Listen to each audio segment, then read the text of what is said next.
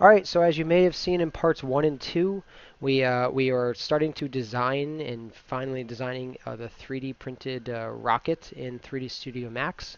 And in part 3 now, we're going to show you how we made the really cool smoke effects, which was actually a cool particle simulation in 3D Studio Max, so that we can go ahead and print that as the stand for the rocket. So check it out now. So now that we had a really cool rocket that we wanted to share with you, we needed a stand for it. And from day one, we always thought, how cool would it be to have a stand that was kind of made out of smoke? A smoke stand. And the inspiration for this was kind of those 1990-ish, mid 1990s Batman animated feature. Smoke trails. So I don't know if you remember the 1990s Batman animated series where the smoke would like billow out and curl down the street. I know it was 2D, but it felt like this really cool billowing smoke that would like pour down the street. So I was like, how could we make that in 3D? Um, you know, if you just straight up modeled it, it might be kind of complicated. So in this case, I said, maybe we make an actual simulation. So in this particular scene, we started with essentially. Let me go ahead and isolate this. We basically started with this. This was a simulation to show a particle effect that would then pour out like smoke.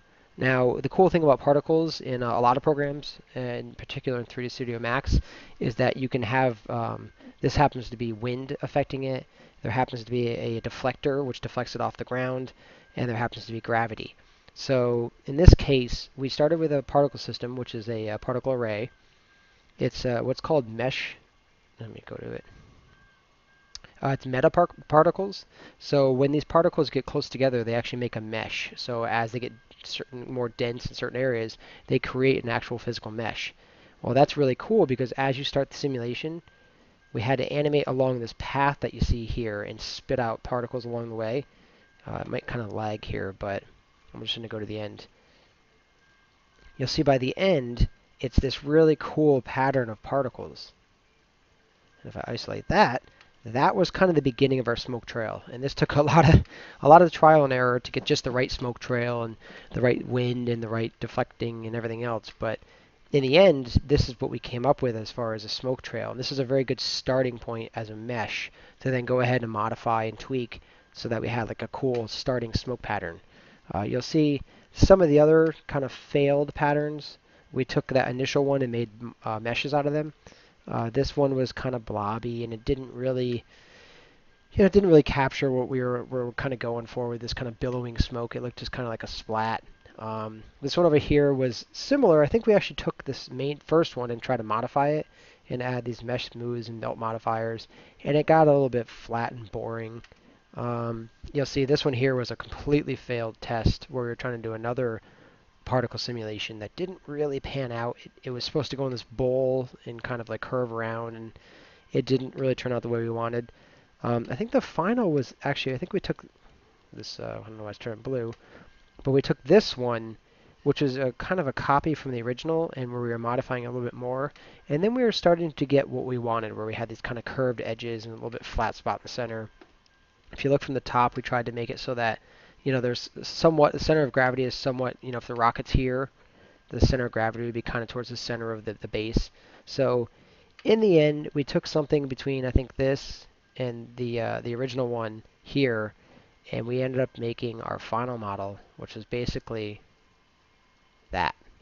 So this model was really neat. I'm going to isolate it here. What we did was take the original model. Oh, it's in a group, so ungroup that. We took that particle system, made a copy as a mesh, and then started tweaking the polygons. So we made an edible poly. Let's see, these are off. We actually took the original vertices. And so this is the original mesh here. You can kind of see these triangles. And turn off the edge faces here. Oh, that's right. It's a different modifier. But anyway, so if you take these vertices, we use something called soft selection. If you turn that off, then you can go ahead and just modify one individual vertice. So you see how crazy that is. But if you turn on soft selection, you can actually select groups of vertices. And it's based upon a fall-off curve, which is here.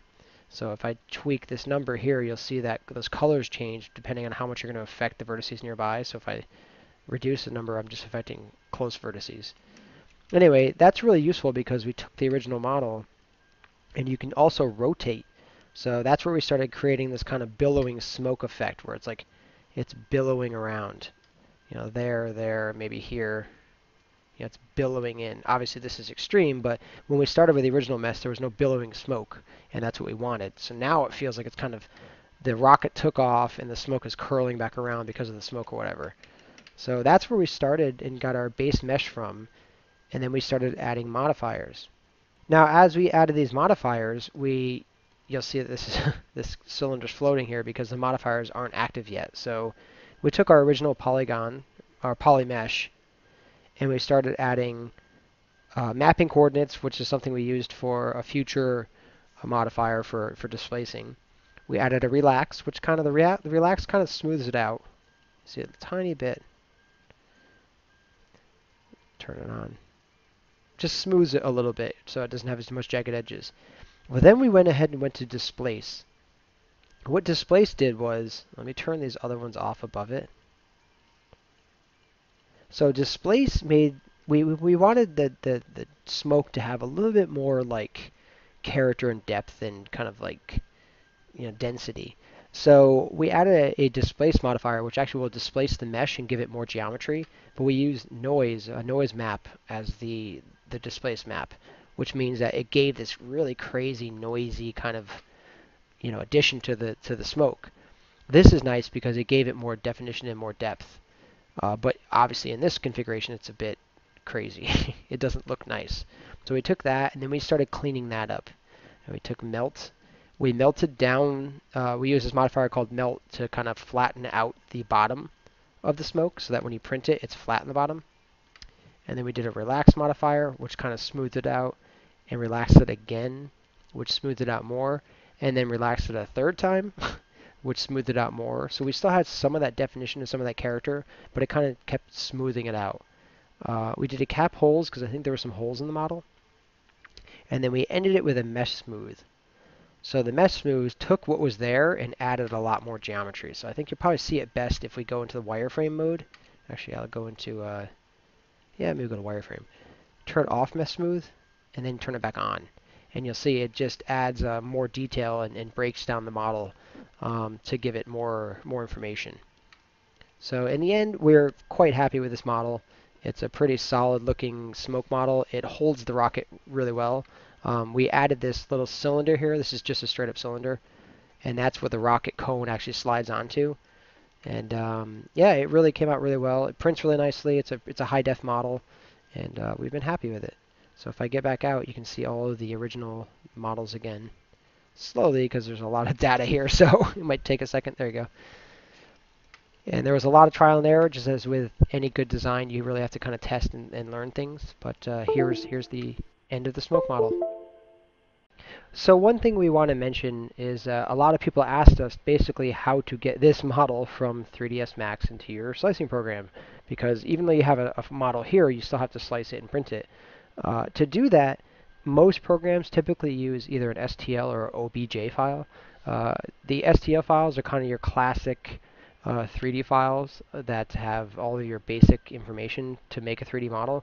I wouldn't say they're the best files, but almost every program uses them, so especially in 3D printing. So STL files for now are the way to go. So to export an STL out of 3ds Max, it's a little cumbersome. You'll notice if you go to the Customize Unit Setup, I'm using feet with fractional inches. Please don't tell me anything about metric. I got it. But I'm using that right now. So we have an object in feet and inches. If you export this, it'll not be the right scale because a lot of the programs import in millimeters. And for whatever reason, the STLs don't save that information. Just out of 3ds Max, I know. So really the easiest and simplest solution is to take your models, scale it up by the correct number, and then export that. In the other program I have, in the other 3ds Max version in the other computer, there's a little script where I click a button saying Export STL, and it'll actually scale up for me. So in this case, what I have to do is scale this by 2540%, It's 25.4 millimeters, or millimeters per inch. So to do that first, now that this model is centered on the world, let's go ahead and go to View World. Set the pivot point to be the base of the world here. I want to go ahead and scale. If you click this button here, you can actually type in the scale you want. So I want 2540%. That's the correct scale for the, for whatever reason. Oh, sorry. You know what I have to do?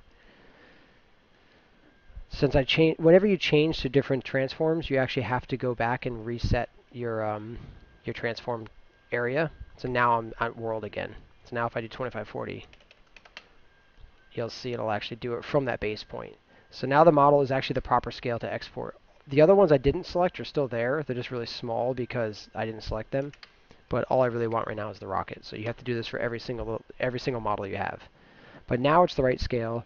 Now I can go to File, Export.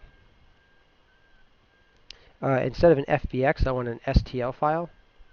And then you're going to save it wherever you want it. So whatever your file folder location, whatever. So I want gCreate rocket, moneybank, moneybank.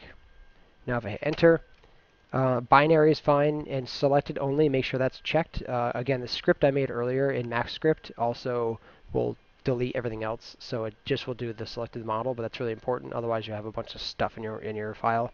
Hit OK. Now your file's been exported. The key with this is make sure you don't save now because your model will be scaled up. So I always undo and then save. So my model's back to the original size, feet and inches, whatever I was working on. It's kind of a weird workaround, but it seems to work. So I just make sure that whenever I export the STL, I never save. So hope that helps.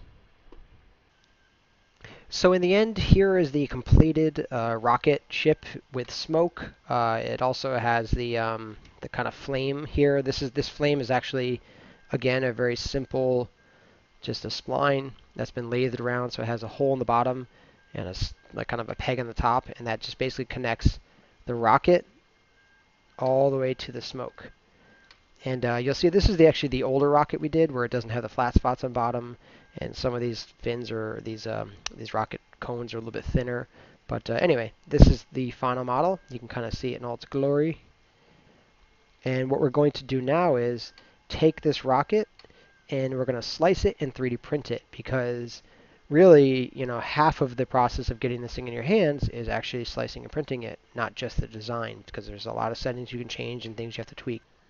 So now we finished designing the rocket, the smoke and the flame, and all the 3D components for the 3D print. So if you want to take it to the next stage, which is slicing, we're going to go ahead and slice it in Simplify 3D.